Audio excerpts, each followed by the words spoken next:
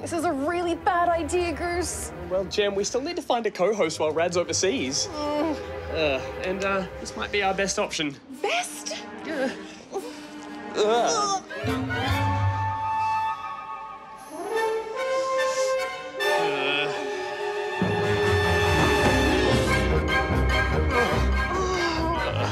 Right, let's get this over with.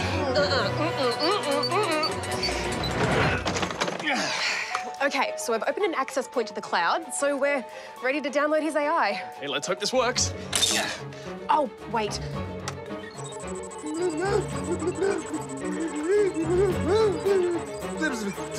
Noobs, here? I must warn the others. Darren? Coming up on the show, it's a superhero team-up in Teen Titans Go Figure. Plus the super smashing of Brawlout. And Goose dazzles us with some virtual reality in a Let's Play of Beat Saber. Now, have you got a mirror? My robot, he doesn't feel 100%. Oh, no, you look great, Darren. Yeah, Daz, I'm sure it's just a bit of data lag. Now, remember, Darren, this is just until Rad gets back, OK? Oh, come on. We've got games to review, just like old times. Oh, let's go. This was all your idea. We've made a terrible mistake.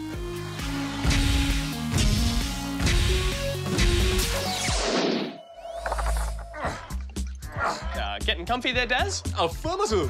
Oh, everything looks so different from this perspective. Oh, it'd be good to spend some quality time together. Did you want to kick off the review? Oh, why, thank you, Gem.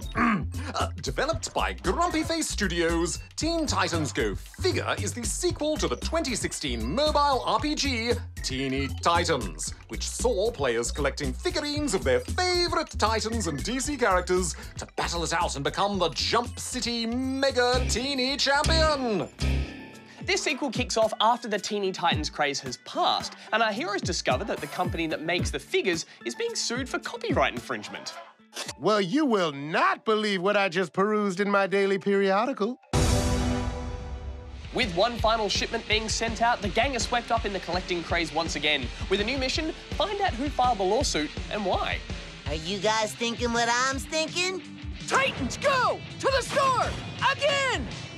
Unlike the original, where you had to be Robin, you can now choose which Titan you want to play out the campaign as.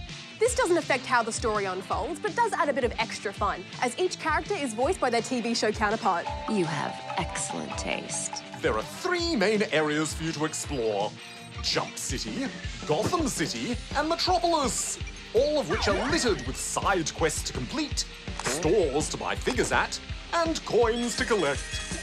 It can be a bit overwhelming at first, especially given each map's impressive size. But don't worry, the game does try to get you familiar with the basics. Take this! First of which is combat. Fights are a 3-on-3 event, where your goal is to take down the other team. Go! Each side has a status bar that will fill up over time, allowing you to perform attacks once the bar is charged to a certain point. Each character you collect has their own powers, as well as there being different classes, each with their own advantages. Affirmative. Some characters can heal teammates or boost the strength of their abilities, while others can unleash devastating attacks to keep the enemy pinned down. The more damage the power deals, the more time you'll need to allow for it to charge up. To succeed, you need to think strategically and decide on the best approach. Do you go in with some quick but light attacks, or bide your time and wait for one massive hit?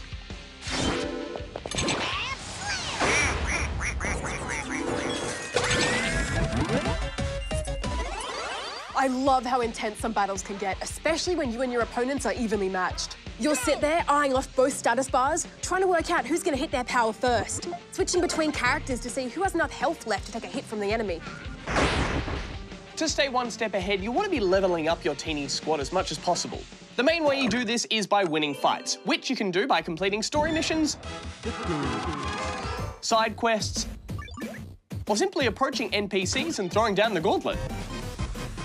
You can fight almost anyone you encounter, which offers a nice variety of opponents, something I was particularly thankful of when it came to the grind. Yeah, there is a lot of grinding to be done, and from pretty early on too, but it always has a purpose, and the rewards are actually necessary and useful.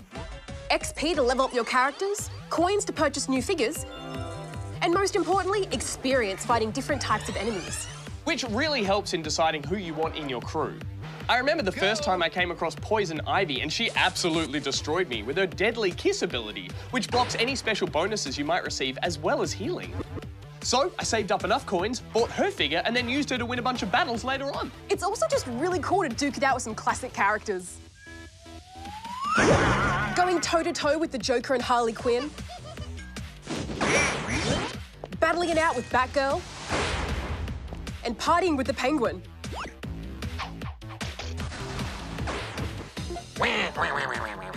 It's a lot of fun, even if it normally ended with me getting my butt kicked.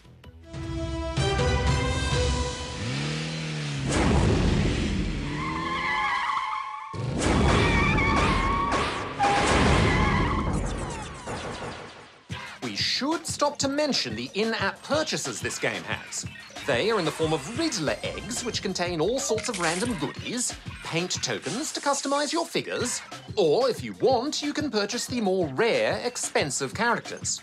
But I'm happy to report that none of this is mandatory, and everything you can buy can be purchased if you earn enough in-game currency. Which is good considering the game isn't free. I did like that if there was something I needed, there was always a way to get it.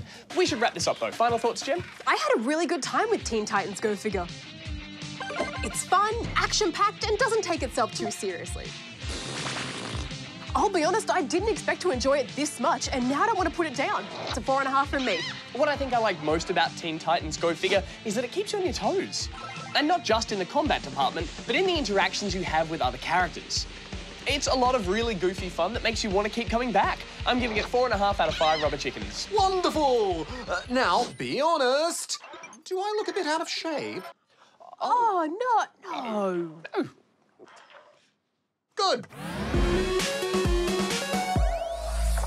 All right, it's time to make like spoons and scoop. First up, a Minecraft plugin that adds the challenge of managing climate change.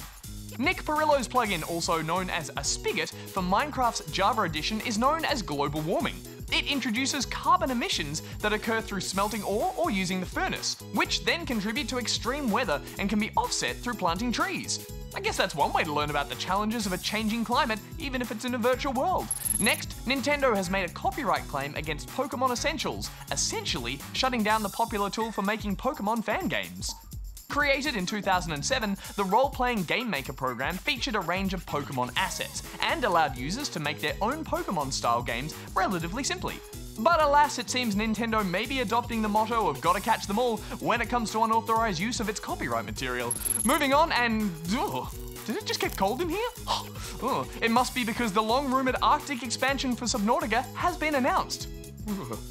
The standalone expansion known as Subnautica Below Zero is floating into early access in the coming months and is set to include an icy new chapter complete with glaciers, icebergs, and possibly a hovercraft-style vehicle. Could be a very cool way to add even more to the world of Subnautica, literally. And now, the extra scoop. This week, it's a bit of fan art courtesy of Spawnlings Benji and Noah. A very artistic tribute to the world of video games. Thanks, Benji and Noah. Remember, if you have an extra scoop or some fan art of your own that you'd like to share, then you can send it here. All right, guess it's time to stop making like a spoon, and now I can make like an atom and split, or make like a tree and get out of here. No, wait, and leave, and like a tree. I'm sitting down now, or should I say about to stand up, for a Let's Play of Beat Saber, a virtual reality game that's been at the top of the most played VR games list, even though it's still in early development. Now, the game has gained quite a following online thanks to its unique twist on rhythm games, by combining the hypnotic trance-like gameplay of something like Guitar Hero, with a couple of elegant weapons for a more civilized age. That's right, I'm talking lightsabers. So, let's dive in and combine the force with some fat beats.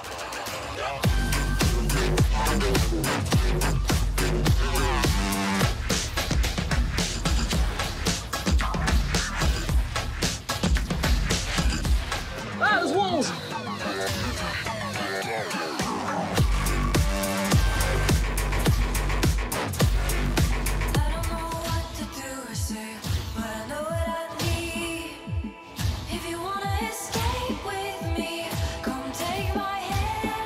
Okay. Single lightsaber. I'm a living legend. You ain't heard yet, you not get the message. From the moment that I'm stepping in, I get a couple weapons. Yeah, I turn to a beast when I'm rapping.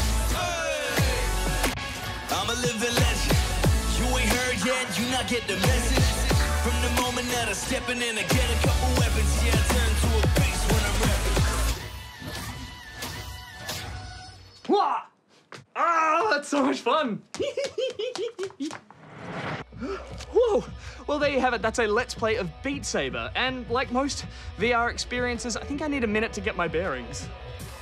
I think the biggest standout of this game is how such a simple concept translates so well into a virtual experience. I mean, if you'd told me when this kind of technology was first announced that the coolest experience I might have in VR would be with a music rhythm game, I would have thought you were joking. And I guess that's because the majority of games we've seen so far using VR have been limited to things like shooting galleries or games that just put you in a stationary seat to observe what's happening around you. But what Beat Saber does is take what's already fun about VR, full body motion and cool weapon interaction, and wedge them into one of the most unexpected of game types. Instead of quick reflex button presses, you're now completely contorting your body, which is a very strange sensation. One that might feel as silly as it looks, if not for the fact that you've got two of the coolest weapons from fictional history attached to your arms. Another great design choice is the music that this game is built around, being a mix of drum and bass and electronic dance. It not only fits the mood of a futuristic neon setting, but it also works because of the balance of fast-paced chorus sections with slower breaks in between. And this allows you to gain your composure before another big build-up gets the blood pumping. Ah! Oh no! Oh no! Ah, it's really low! Oh no! Oh no! Oh no! Speaking of which, this game is a solid workout. I mean, I've burnt my fair share of calories playing dance games, but this is on another level. It's actually quite tiring. And it might be my favorite thing about Beat Saber. The whole thing feels second nature. I'm pretty sure anyone could pick this up and start slicing and dicing like a pro in no time. Mind that you might want to start out on the simplest setting first. Got it now. Oh no, no. Switch, red, blue. Which is which? For now though, I am super keen to jump back in and chase some of those high scores on a trickier difficulty. In fact, DJ, spin me up another track. I'm about to let go of my conscious self, act on instinct, stretch out with my feelings, and oh no, it's already started!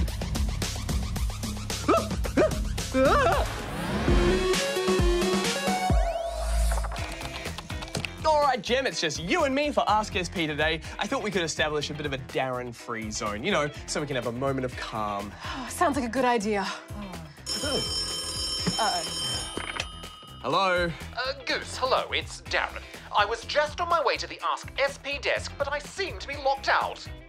Oh, yeah, I think the door might be stuck or something. Sorry, Darren. We'll just carry on, shall we? Oh, I want to be there with you. I have precious knowledge to dispense. And there needs to be at least 30% more robot toys adorning the desk. Look, sorry, Darren. Heaps of questions piling up. Gotta go, bye. Let me just... Poor Darren, I feel bad. Look, it's probably for the best. Now, let's get stuck in with a video from the Toy Mario Bros. And Yan Yoshi. Hello, we're the Toy Mario Bros. And I'm for Yan Yoshi, and we have 3 questions for you. 1. Who's your favorite Mario Tennis Aces character? 2. Are you going to review the remake of Luigi's Mansion, and when is it coming out? 3. What's your favorite Yoshi game ever? Be honest. And the Yoshis are going to have a picnic with you. Bye! Bye-bye! Bye-bye! Thanks, Toy Mario Bros. And Yan Yoshi. Keep an eye out for your coveted GGSP pin in the post. In answer to your first question about our favourite Mario Tennis Aces character, for me, it's gotta be Yoshi. Yoshi! I am a Yoshi guy through and through. What about you, Jim? Nice Yoshi voice there, Goose. My personal preference is Waluigi. He's got the height, the track record or court record, and the floral flourishes. Gotta love that special move. A special mention to Chain Chomp too. It's nice to see what Chomp can accomplish given the chance to break free from the chain as a playable character, like balancing the ball on his head. He's quite talented. On to whether we will review Luigi's Mansion when it comes out on 3DS. Well, it's a possibility. The game is due out in October this year, so we'll have to consider it then. Now, onto our favourite Yoshi game. I would say Super Mario World 2 Yoshi's Island on the Super Nintendo will always hold a special place in my heart. Otherwise, I also enjoyed the wool-based whimsy of Yoshi's Woolly World. And I'm looking forward to seeing what the new Yoshi game on the Switch is like, though it looks like the release has now been delayed to 2019. Yes, good selections there. For me, I've always had a soft spot for Yoshi's Story on Nintendo 64. So sweet, such charming music. It's like a big beguiling hug. Aw. Now we'd better take another question, and this one is from Oscar. Hey Oscar, how you doing? Dear GGSP, I have 2 questions. 1, in Subnautica, will you be able to play multiplayer? 2, why do people not like No Man's Sky? It looks so fun. Do these. Woo! Thanks, Oscar. In answer to your first question about whether Subnautica will get a multiplayer feature, well, originally the developers had planned to include some kind of co-op play, but over the course of development, it became clear to the devs that adding multiplayer would be a leviathan of a task. So it now seems pretty unlikely. I've heard there are some mods out there for multiplayer, but they aren't official, so I imagine there would be limits to the kind of multiplayer experience they could provide. Good point, Goose. Now, on to why some people don't like No Man's Sky. Well, there certainly seemed to be a bit of disappointment when the game first released. Why do you think that was, Goose? I think a lot of people had high hopes for the game, and at the time of initial release, some thought it didn't seem to live up to these expectations. Yes, but the updates since, and the most recent large updates, seem to have added much more content, so you could argue it's now an improved experience. Check out our review of No Man's Sky next through our online channels to see what we thought. Good plug, Gem. All right, I think we have time for one more question. How's about this one from Ellie? I have 2 questions for you. 1, how do you make a world in a Roblox? 2, is there a Harry Potter video game on the Xbox One? Thanks, Ellie. In answer to your first question about how to make a world in Roblox, if you mean how do you create your own Roblox game, well, you can do that using Roblox Studio. That's right. There's a bunch of templates available to start with that you can customize. And Roblox has made plenty of online tutorials to run you through the basics of making your very own game. As for whether there's a Harry Potter video game for Xbox One, well, there were quite a few for Xbox 360 and other platforms, but surprisingly, I don't think there are currently any on Xbox One. I know, right? Curious. Unless some eventually get added to backwards compatible titles. Oh, I did hear rumours that the remastered LEGO Harry Potter collection, which was originally a PS4 exclusive, might be coming to Xbox One at some stage. There you go. Well, would you look at the time, because that's all we have for today. If you have a question for us at Ask SP, then you can go here and send it in. Things did really run quite smoothly with that Darren piping in all the time. How is that possible? I have no idea. Maybe you should answer it. Hello? Ah, Gem, glad I managed to reach you. I had to hack into the studio's telecommunication system. You know, I'd almost forgotten about one advantage of being in my physical form. What's that? My lasers! This door won't hold up for long. Oh, those things are uncalibrated. Hit the deck!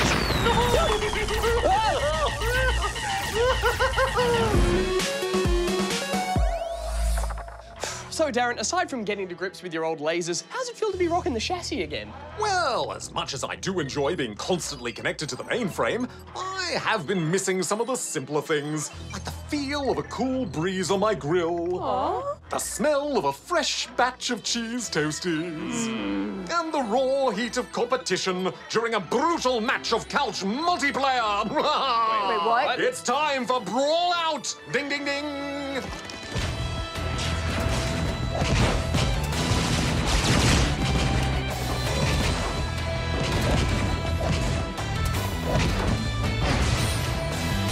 Brawlout is a party-style fighter where you and up to 3 friends bash, crash, and smash each other around multiple platform stages with the ultimate goal to be the last one left standing. It's been out on PC and Switch for a while now, but it just dropped on the Xbox and PS4 after its latest update. Before we delve any deeper, we should probably mention the elephant in the room. Oh, no, you, Darren. I think you look great. I'm talking about stating the obvious comparison between this game and the Smash Bros. Series. Brawlout unashamedly takes huge influence from Nintendo's Brawler, mimicking most of its mechanics right down to the character movements, percentage-style damage meter, even the colourful roster of characters from other games. It is hard not to draw constant comparisons with the iconic brawler, but, as they say, imitation is the sincerest form of flattery. And Brawlout does attempt to put its mark on the genre. The real question is, can it build on such solid foundations? Or does it fall short of reaching the same level of greatness? Yeah, and if you're going to try and copy something as successful as the Smash series, you better bring your A game. And at first, Brawlout does appear to have the makings of a fun brawler. If you're new to this style of fighter, then a brief tutorial takes you through the basics, which involves some simple attacks that can be expanded on by combining them with different directions, jumps, and dashes. Unique to Brawlout, however, is a rage meter that builds as you battle it out, which you can activate while it's building to interrupt enemy attacks or stop yourself from flying too far off screen. Ah, yes, but activate it when full, and suddenly your attacks will send opponents flying while you become harder to knock off yourself. It's an interesting mechanic that can completely turn a fight around if managed well, and did make for some fun, thrilling final moments. Sadly, it seems that this really is all that Brawlout has to offer in the way of anything new or unique. The rest of the combat is very basic. Many fighters share similar movesets, and without the inclusion of any items or weapons, there's nothing to break up the monotony and repetition of fights. Plus, the stages you fight on are particularly uninspired. Most are just made up of a couple of static platforms. Meh. I can see how just focusing on the brawling makes for more technical fights, but some more game modes or other variations would have been appreciated. Especially as once you've fought up a few of the single-player ladders and had a couple of matches IRL with mates, there's little else to explore here. You do earn coins and level up your fighters the more you brawl, but all the rewards are simply cosmetic, such as costumes and accessories. Plus, the rewards are all randomized, so you're never sure to unlock the gear you might be after. It was always good to see I was progressing as I was playing, but these rewards just weren't enough to make me want to keep grinding through multiple matches. That said, I think the game does deserve credit for its creative character design. All the fighters look great, and many feel like they could actually exist in their very own games. Well, funny you should mention that, as the three most recent additions to the roster are Juan from Guacamelee, the Drifter from Hyperlight Drifter, as well as Yuka and Laylee. And it is great to see characters from outside the Nintendo universe getting their chance to step in the ring. It's just sad then that Brawlout doesn't take the time to do anything interesting with their original characters. I mean, you have a blank slate to create a whole world around these unique brawlers, and what do we get? This. Well, Goose, I think that's because the biggest issue with Brawlout is one of identity. It's not quite sure what it wants to be. Final thoughts, you two? Well, this is by no means a bad game. In fact, the controls, fighting style, and all-round design are surprisingly polished. It's just impossible not to play this without drawing comparisons to the series that invented the genre. And with Smash Bros. Ultimate just around the corner, I can't recommend this unless you're desperate for a quick couch brawl with some friends. I'm giving Brawlout 2 rubber chickens. I do hope the developers continue to support and try and grow this universe, because the potential really is there. For now, though, I'm hanging up my gloves until a real challenger approaches and giving it 1.5 out of 5 rubber chickens. Oh, that tickles! Hold still, Darren. There we go. Okay, the upload of your AI back to the cloud should take about a minute. Thanks for helping host this week, Darren. Oh, my pleasure. Next week on the show, we head back to the Mexiverse for the Mexican Metroidvania Guacamelee 2. Plus, see what happens when we try to run an emergency ward in 2 Point Hospital. We never stop caring. Oh, back to the cloud. Make sure you keep my robot-y in pristine condition. Yeah, sure, Darren. We'll see you on the other side. Darren now. Phew. All right, we'll see you next week. Goose out. Gem out. We are not telling Rad about any of this, okay? Oh, no way.